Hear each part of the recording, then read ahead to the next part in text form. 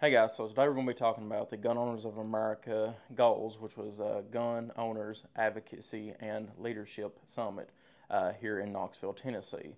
We just got done with day one, which is the closed media range day, and we're going to go over a few things that we saw and pretty much everything that we've done today. So starting off, when we come into the actual facility, we was led into a pretty big field here in eastern Tennessee. Very similar to southeast Kentucky, where we are normally from, and got to meet a lot of people. Got to meet Clint. Got to meet a lot of guys in the gun industry that we watch on TV every single day, and I'm glad I could be a part of this because not only is it something good to get to meet a lot of guys in the industry, but it's also good to know that we have so many people that are backing our rights and are actually supporting us every single day as owners of guns in America. So let's go ahead and get into some of the things we've done today. So off the bat, like I said, we come in, started talking with everybody. We had our prayer, then we went in and started getting ready for everything else that was going to go on that day. They actually, very interesting thing, we started off and they was like, Mad Minutes getting ready to begin, everything else, and they said, I'm going to sing the national anthem, and at the end of the national anthem, whenever they said Home of the Brave, we unloaded pretty much every single loaded gun on the range into the berm. So it was pretty patriotic, if I do say so myself. After that, we then started with on the main right-hand side, which was the Q. So we started with the Honey Badger, shot it a little bit, 300 Blackout. Very interesting gun. Got to talk with Q just a little bit, but with everything that was going on with the range and all that, it was kind of hard to have any one-on-one conversations, which everybody knows on a range day. It's pretty much just say hello, shoot the gun, and go on to the next table, and we handle most of the business the next day, which is going to be the closed media day at the convention. So after that, we then went to T-Sauce and shot the Night Stalker. Very interesting 2011. Little bit lower end 2011, a little bit more affordable, not lower end per se, but affordable 2011. Nice shooting pistol, enjoyed it. After that, we shot the Browning. I'm trying to think what it was. It was a sort of clone of a Browning high power. The interesting gun, but I'm not really sure on the importer who actually imported them. So after that, we then went to Tarkov. We shot some of their shotguns, some of their semi-automatic shotguns. Got to shoot it. It's pretty smooth, but it would only shoot high brass. That low brass, it wouldn't really want to feed, but still an interesting shotgun. After that, we went to Disavowed Silencers, and we shot one of the 12-gauge semi-automatic magazine-fed shotguns. I think it is the actual gun that was used in the John Wick series, if I'm not mistaken. I'm going to have to pick me up one of them because I love my Benelli M4, but a mag-fed shotgun that is that smooth is bad hard to beat. So after that, we then shot the Henry 4570 with the disavowed suppressor on it. So after that, then we shot the 308 rifle bolt-action gun that they had with their suppressor on it as well. Sounded really good. But once again, with all the gunfire going on, it was kind of hard to really tell how well the suppressor was shooting. I'm glad I got to shoot it. It looks great, but this is stuff that we're going to have to go on further on and actually review in a closed environment to where there's not X factors of people shooting unsuppressed and suppressed guns across the range. But to my knowledge, it did shoot very well and sound very well.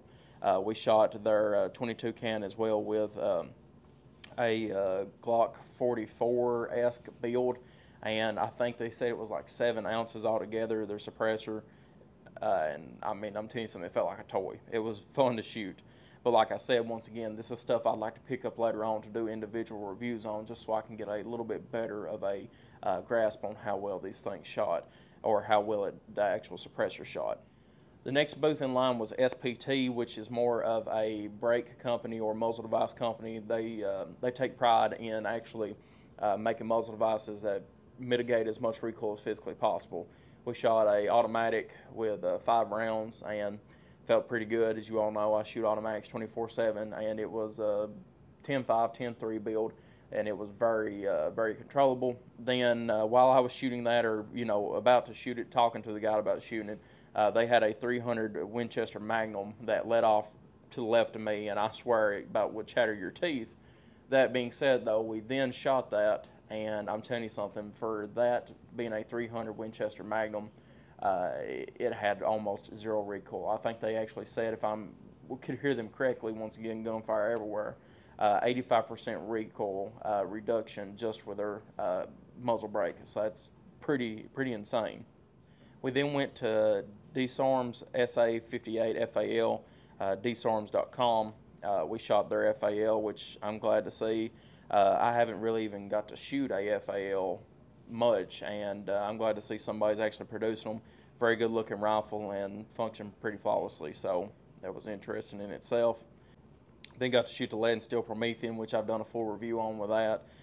Pretty much same as always, but anytime I can get an automatic gun in my hands, I always love to fire them. So I picked it up, fired it a little bit, and then we went on to I think it's the Pandora's box, or it's whatever their enclosed reticle is. I'm not for certain, but it done fine as well. I think it was on the APC 9. I've had one of them before, but in itself, the reticle looked good. Continued on from there.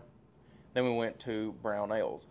So we talked a little bit about the upcoming meltdown that we had. Got to talk with Caleb a little bit, and we got to shoot the BRM4 with the 10.5-inch barrel, and gun felt great, ran flawlessly once again.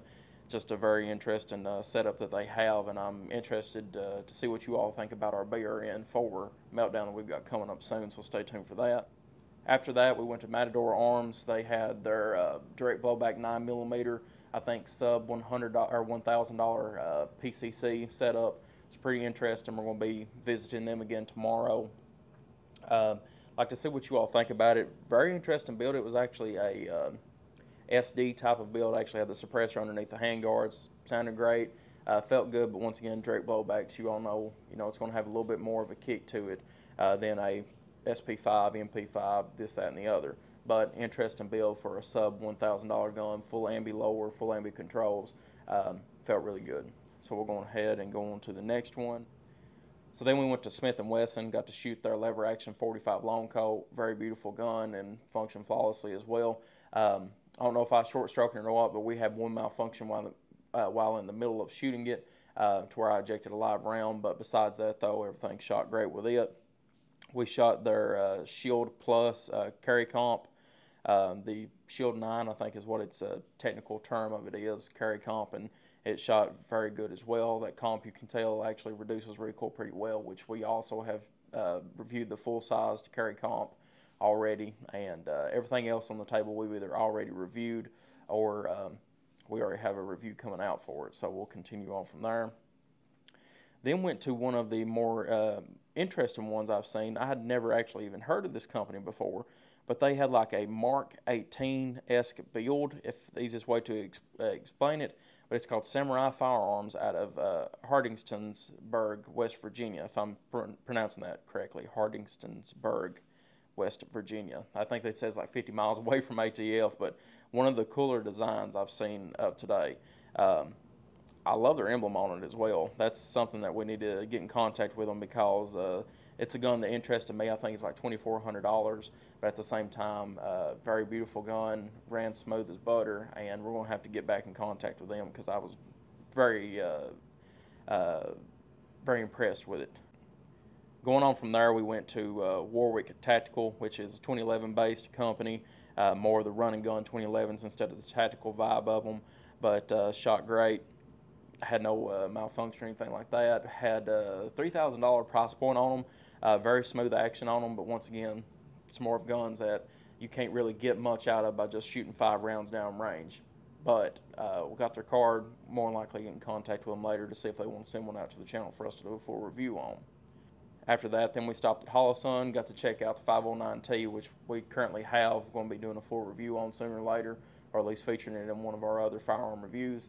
I got to see the EPS carry, EPS non-carry, I guess, or just full size, either way you want to put it. Got to shoot some of their actual rifle reticles as well. Just a good day with Holosun. Got to make some good good connections there. So we then went and shot 2 more AR-15s that are like a little bit custom AR-15s. To be honest with you, I didn't get the company's name. I know I should have, but at the same time, once again, pretty hectic day.